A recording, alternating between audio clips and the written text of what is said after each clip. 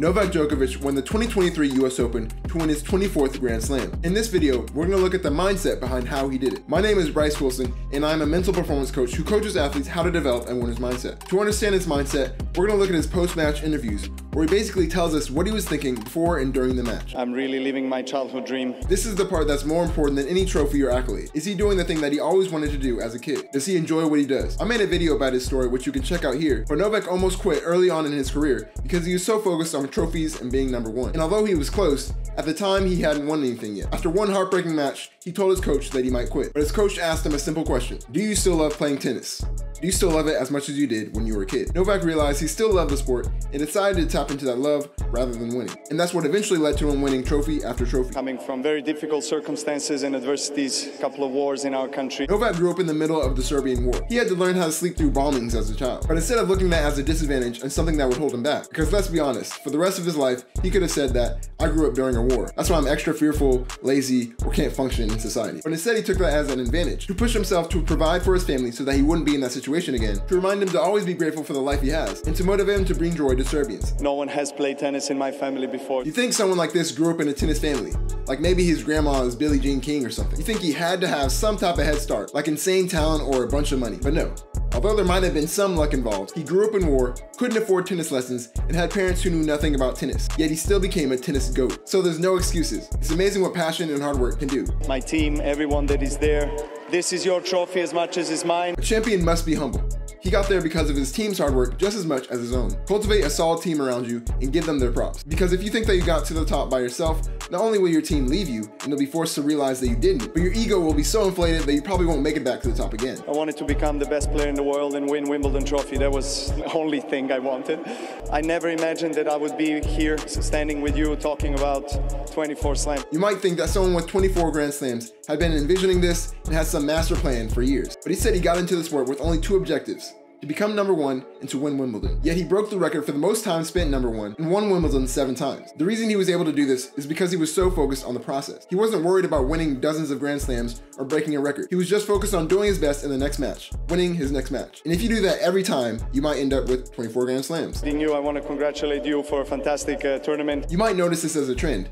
Every great champion gives credit to their opponent. Because as I say, if you don't have sportsmanship, you don't respect your opponent. And if you don't respect your opponent, you won't try your best or give your best effort, which increases your chances of losing. Please don't get this in the wrong way. Happy anniversary to your wife, I'm sorry. That's savage. Is he wrong for that? I mean, you either don't mention it and you're insensitive, or you mention it and you're savage. I guess it's a lose-lose either way. You see, there's difficulties to being a champion. Kobe was a close friend. He was always there for any kind of counsel, advice, any kind of support. Notice that when giving a tribute to Kobe Bryant, he didn't talk about how much trophies he won. He only talked about how good of a person he was and how much he inspired him. So keep that in mind. All the trophies and accolades will go away, but how you inspired others and how good of a person you were is what people will remember most. I really did my best not to allow the importance of the moment and what's on the line get to my head and treat this match really as any other match. This is crucial for performing in pressure situations. You have to treat it like any other match. He wasn't thinking about how this was a US Open final or that it was his 24th Grand Slam. He just treated it like it was another match, and that's how he was able to perform so well under pressure. My team, my family knew the last 24 hours don't speak to me about the history or what's on the line. But he is human, so although he tried to avoid hyping up the moment, he still did do things like tell his team not to make a big deal out of the moment, and he probably didn't go on social media much either. So if you're an athlete and checking social media to see what people say before and after your match, if a tennis GOAT doesn't do it, then you probably shouldn't do it either. We're human, so it's almost impossible to not let certain things that people say affect us in some way. When it mattered, I put one ball into play more than he did, and that was enough. Your sport may not be tennis, but the takeaway from this is to do the small things right,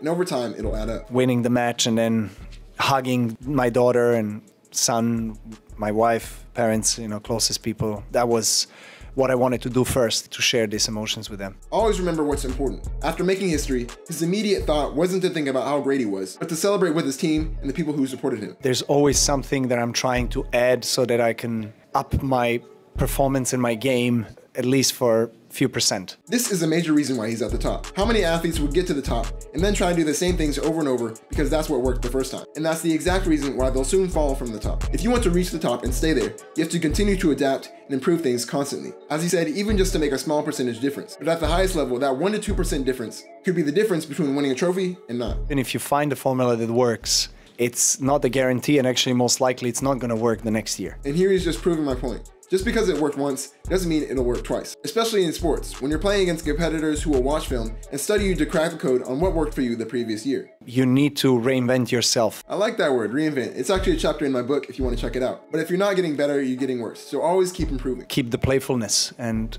passion for the sport. I love that word too, playfulness. Here's the GOAT of tennis, and he's talking about playfulness, which is a word you typically use to describe children. But that's the key. If you can be a grown adult with money and stakes on the line and still maintain that childlike playfulness and enjoy it just as much as a child would, then you'll be able to maintain that work ethic and continue to compete for years on end. There is a little regret that I didn't win the Wimbledon finals, but look, in the end of the day, I have so much more to be happier and content with than actually to regret something. Earlier this year, he lost the Wimbledon final to Carlos Alcaraz, and it would have been easy to let that loss eat him up and spend his energy regretting losing. But you can either focus on the bad or focus on the good. The good was that it was a learning experience, and there were still other tennis matches to play. So it's interesting that even as a GOAT, he has to remind himself the same things that we have to remind ourselves. How long do I want to keep going? I do have these questions in my head, of course. Knowing that I play at such a high level still and I win the biggest tournaments in the sport, I don't want to leave this sport if I'm still playing the way I'm playing. There is one way to benefit from regret though. Regretting something in the past only negatively affects you, but you can actually use the thought of a future regret to motivate you. Novak knows that decades from now, if he quit prematurely while he was still at the top of his game, he would have always wondered how far he could have gone. So to avoid that regret, he's going to keep playing until someone knocks him off his throne. I was very much aware that I'm playing an opponent that pretty much kicked my butt 2 years ago in the finals here. There's two ways you can view this. Either get scared that you have to play an opponent that you recently lost to, or get motivated. Get excited that you have a chance to redeem yourself. And it looks like he chose the latter. The history of this sport always drives me. Always try to figure out what motivates you, and that might change year to year or season to season. At this point in his career, it looks like history is what motivates him, because he's at the point where literally every match he plays is making history. But find what motivates you. So that's why I think he won the US Open. Why do you think he won?